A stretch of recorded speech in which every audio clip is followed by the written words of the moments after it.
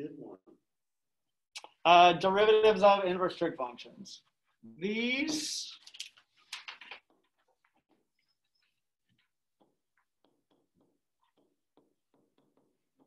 when it comes to the AP exam, you probably need to memorize. The last two here, probably not on the exam.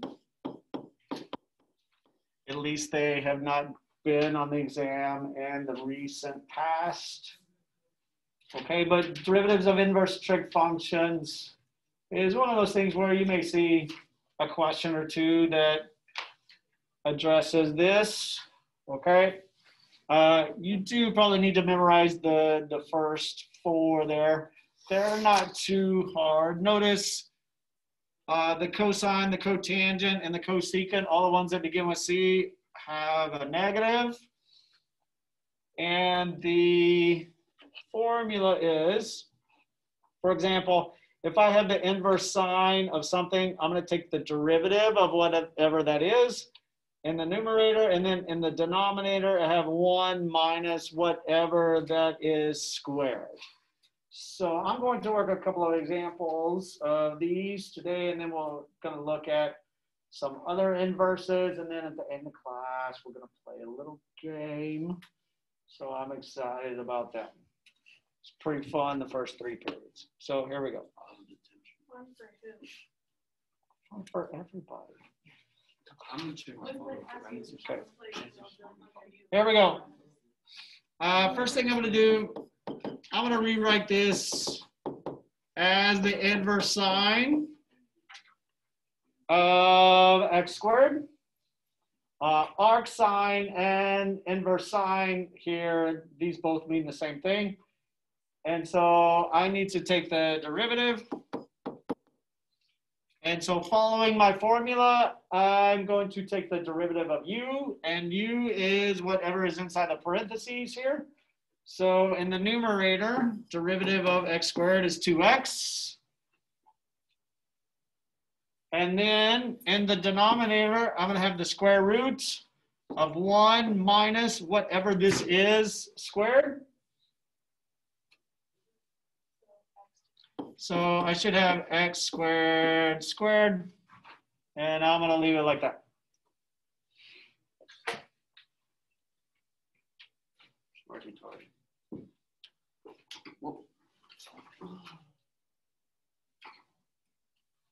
Okay, that's pretty straightforward.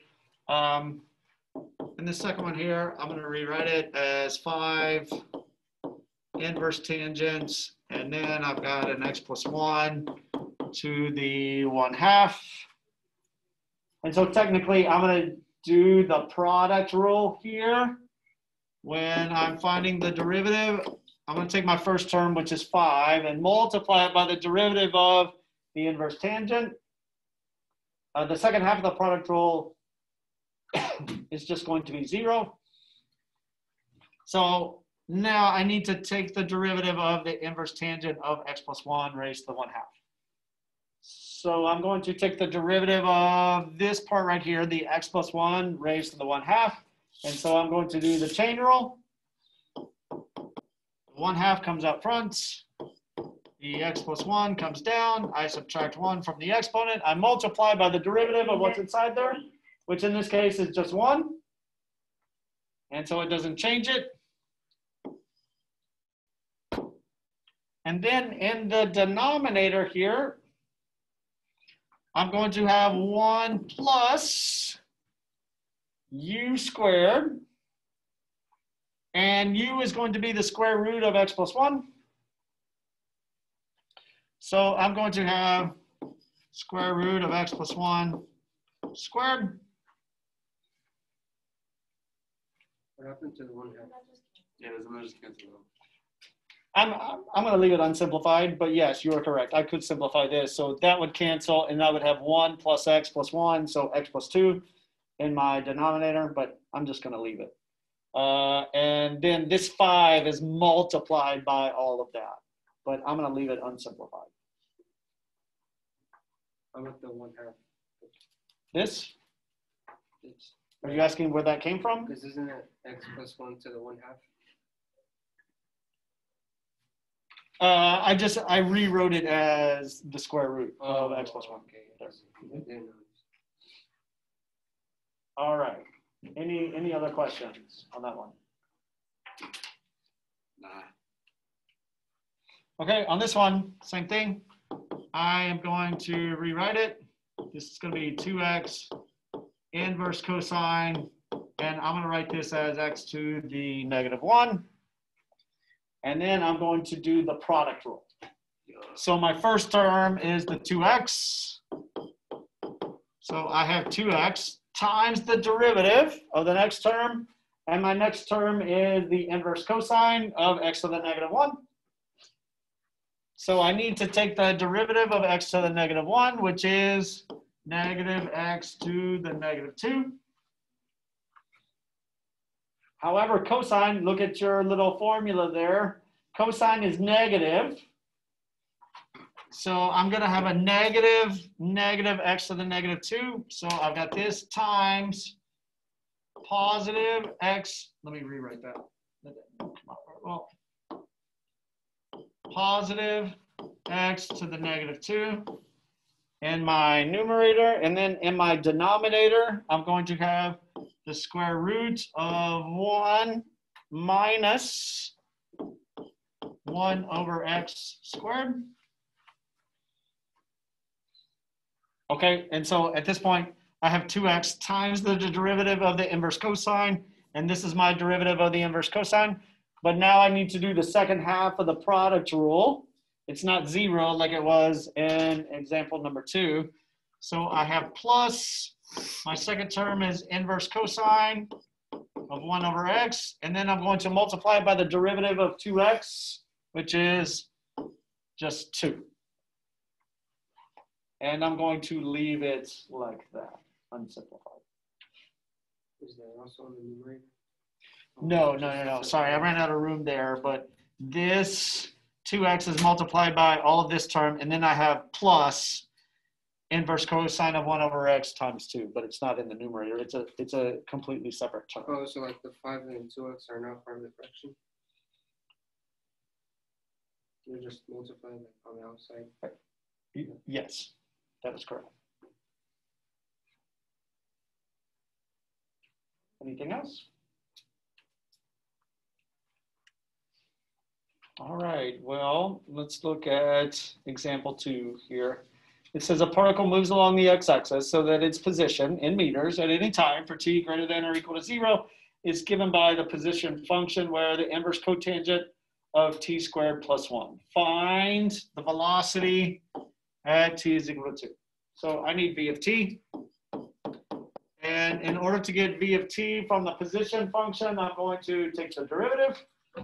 And so I need my derivative of the inverse cotangent. And you'll notice, look at the formula there. The derivative has a negative. And then I need to find the derivative of what's inside the parentheses there for my u prime. So derivative of t squared plus 1 is 2t. And then in the denominator, I have 1 plus u squared. So I'm going to have t squared plus 1 squared. So why is it negative? Why is it negative? Yeah, why is it negative? Because if you will look up here at your formula, the derivative of the inverse cotangent has a negative out front there. And they want me to evaluate it at t is equal to 2. So I need to find v of 2. So I'm going to take 2 and plug it in for t into my equation. So when I plug in t, I've got -2 times 2. And then in the denominator, I've got 1 plus, and that's going to give me 2 squared plus 1. So I've got 1 plus 5 squared, which is going to give me -4 over 26. 25 plus 1.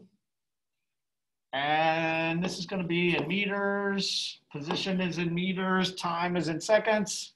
So I could reduce the fraction here to -2 over 13 meters per second.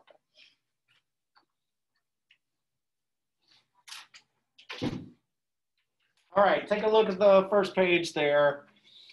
Any questions, anything else that you would like me to go over there before we get to our last example for inverse trig functions?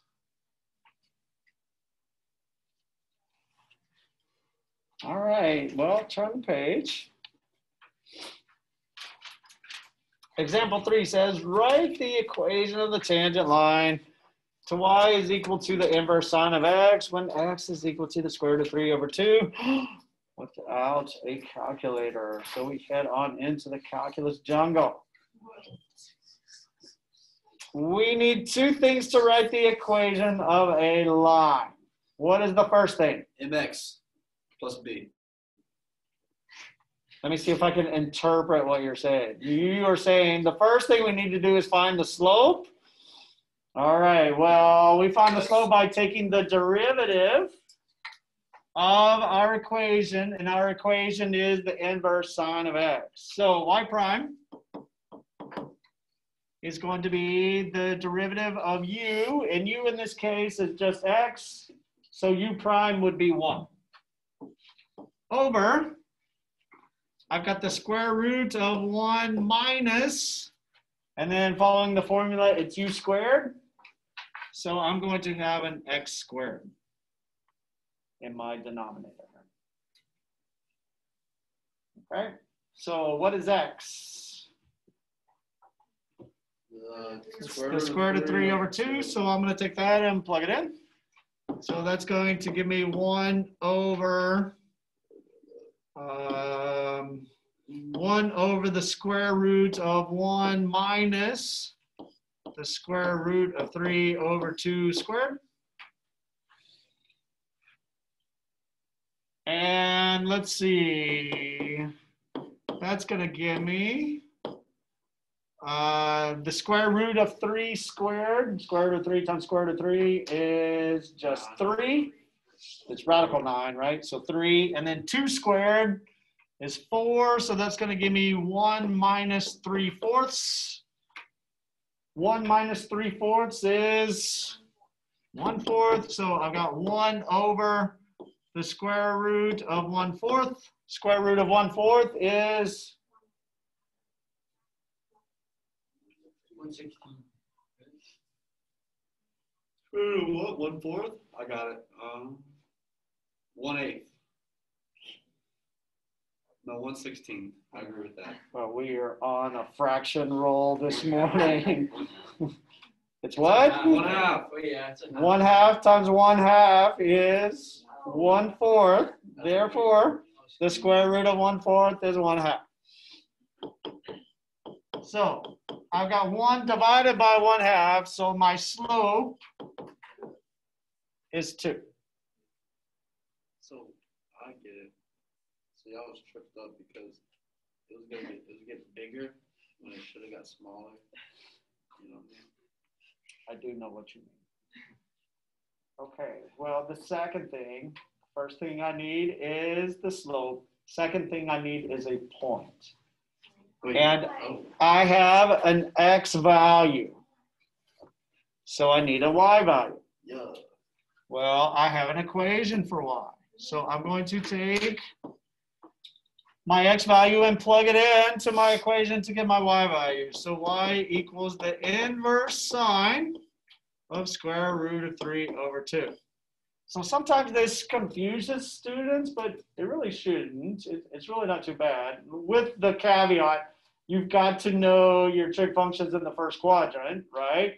And of course you do, because I mean, you learn them in pre-cal, and then I've been telling you all year that you need to know them, right? So this is saying, what radian value of sine gives you the square root of 3 over 2? What about the -1 though? What radian value? This is saying inverse sine. So look, we're working backwards. Isn't that 5/3? It's pi over 3. Okay, it's pi over 3. Because, here's why it's pi over 3. What is the sign of pi over 3? It's the square root of 3 over 2. Therefore, the inverse sign of the square root of 3 over 2 is pi over 3. So here's my point. I have the square root of 3 over 2, and my y value is pi over 3. So now I'm going to write the equation of my line. And I don't want to solve for b. I'm just going to leave it in point slope form. So I've got y minus pi over 3 is equal to my slope 2 times x minus the square root of 3 over 2. And this, here's the equation of my line. Wait, why did you do y minus Yeah, why don't you change it up, man? It's point slope form. You can solve for b if you want. I don't care. But So we could have done it the whole time? But you no, almost Jacob, I'm saying right now, if you take x, y, and the slope and plug them in, then you can solve for b, or you could just put them into this point slope form and be done. I know, but like our old tests, we would solve for B, you know? But you're saying we didn't have to do that? I'm saying you can write it like this. I could have written that like that? Well, yes, they're equivalent. Oh, that's stupid. How do you get x minus square root of 3 over 2? Because this is the point slope form. Okay, it's y minus whatever the y value is equal to the slope times x minus whatever the x value is. Yeah, that's why that one question on the test was kind of hard to pick. I didn't know Nobody knows. it looked like that. And Well, okay. I think a lot of people missed it too. It's just you, Joe. I guess my answer to that, Joe, would be that you learned this in Algebra 1. And if you are in AP Calculus, I'm not going to apologize for putting an Algebra 1 question on that. It's been a minute. Because, I mean, you could solve for B there, and you're going to get the same answer. Okay. Well, this brings us to the next type of inverse question, which is, given that f of g of x is equal to x, and g of x is equal to the inverse of f of x for all x, and f of 2 is equal to 7, and, hold on, f prime of 2 is equal to 6, what is g prime of 7? Well, woo, that is a lot of information. However, let me say this. I actually see this question a lot on the AP exam, and lots of students miss it, but they're really not too bad if you follow this pattern here. Okay, so anytime, this is the key, they tell you that g of x is equal to the inverse of f of x. Anytime you see this, I can write this down, that f of g of x is equal to x. And the reason this is true, this is the definition of an inverse. Anytime g of x and f of x are inverses of each other, then the composite function of f of g of x, it's always equal to x, and vice versa. G of f of x is equal to x. Okay, so now what are we looking for?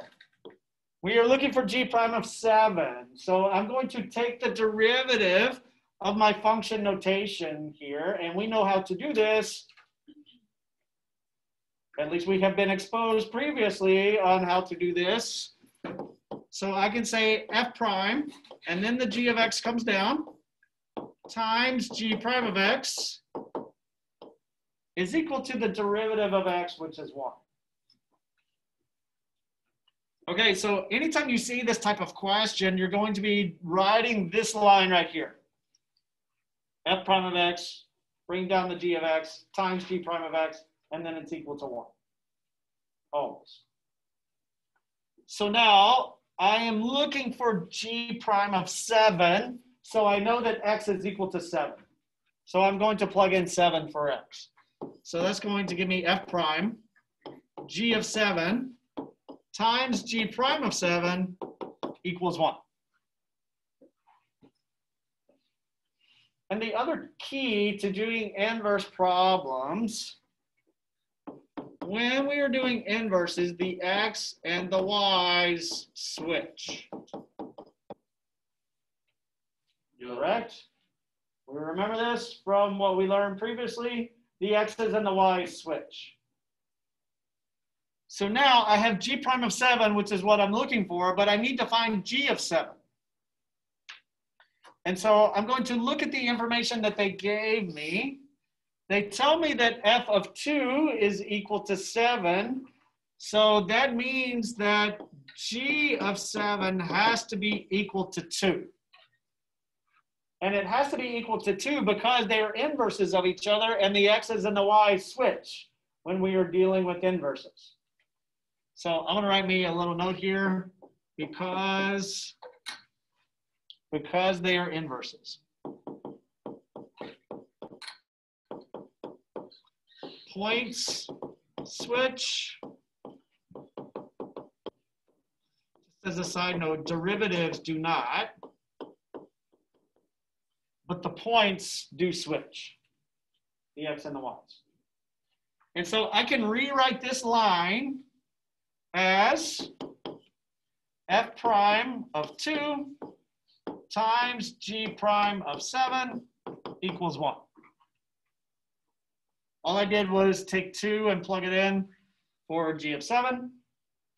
And do we know what f prime of 2 is? 6.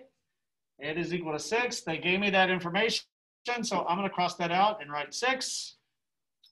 And then I'm going to solve for g prime of 7, dividing by 6 on both sides. So I have g prime of 7 equals 1/6. Is that the answer? That is my answer. Yeah. Whew. Let me do another one of those.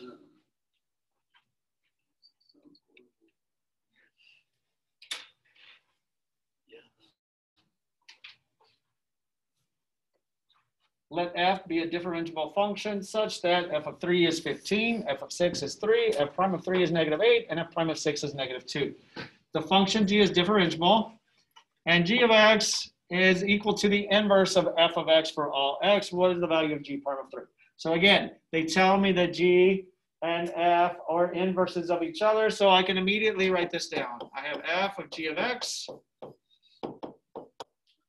is equal to x by the definition of inverses.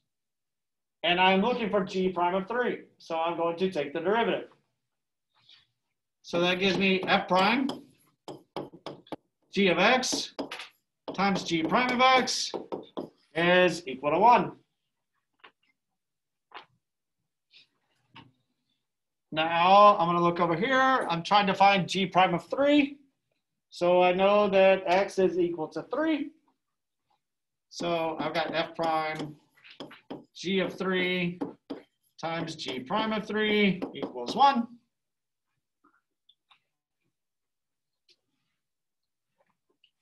And g prime of 3 is what I'm looking for, so I need to resolve this here. So I need to find g of 3, and I know that g of 3 is equal to 6, because f of 6 is equal to 3. No, that's a distractor, okay? I'm looking at that one. Okay, if f is equal to 3, if f of 6 is equal to 3, then g of 3 is equal to 6 because they are inverse of each other, switching the x and the y's. So now I can write this as f prime of 6 times g prime of 3 equals 1. And I know that f prime of 6 is -2. Therefore, g prime of 3 equals -1/2.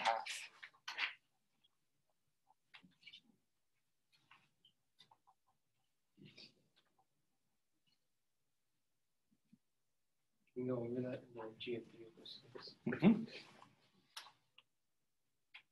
which value of, which y value of f is equal to 3? This right here tells me, okay, that f of 6 is equal to 3. Therefore, switching the x and the y's, I know that g of 3 is equal to 6. Just like we did on the previous one. F of 2 is equal to 7, therefore g of 7 is equal to 2. Okay. This one's a distractor. Yeah, I get you. All right, one more. If f of x is equal to 5x squared minus 2x plus 1, and it contains the point 340, and g of x is equal to the inverse of f of x, find g prime of 40. Okay, again, whenever you see the inverses, I'm going to write down f of g of x is equal to x. And I'm trying to find the derivative of g prime. So I'm going to take the derivative. So I know that f prime of g of x times g prime of x is equal to 1. Alrighty. Now I know that x is equal to 40 because I'm trying to find g prime of 40. So I have f prime g of 40 times g prime of 40 equals 1. And now I need to find g of 40, and I know what it is. By this right here, I know that g of 40 equals 3. So now I have f prime, substituting in 3 for g of 40, f prime of 3 times g prime of 40 is equal to 1. And this time they do not give me the f prime value, but they do give me the equation. So if f of x is equal to 5x squared minus 2x plus 1, I know that f prime of x would be 10x minus 2. And so f prime of 3 is going to be 10 times 3 minus 2, which is 28. So I know that f prime of 3 is 28. So I'm going to replace it. So I have 28 times g prime of 40 is equal to 1. And then I divide by 28 on both sides. So g prime of 40 is equal to 1 over 28.